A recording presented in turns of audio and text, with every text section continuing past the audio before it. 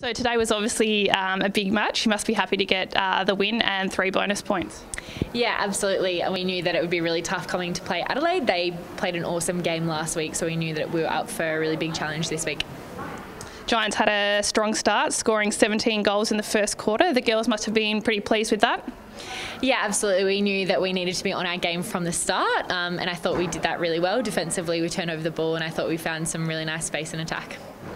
Thunderbirds had to change up their shooting circle for numerous reasons. How did you adapt having to play on 2 or 3 different players in the space of 4 quarters? Yeah, it's always a challenge. I think Adelaide have so many options in their shooting end. So Sasha, who's a really strong option for them, and then Emma Ride, who's quite a tall target, and then Maria, who, as you saw in the last quarter, can absolutely shoot the lights out. So it's a challenge to adjust to, and one that you need to move on pretty quickly from. The Adelaide crowd was pretty vocal today. Did they play a part in the game, and how do you make sure it doesn't affect you? We love playing in Adelaide. We love a crowd that gets involved, and they certainly did today. I think it provides a bit of energy to the game, no matter what team you're on. And you had 4 seasons with the Adelaide Thunderbirds. What's it like coming back here and playing where what you've once called a home crowd?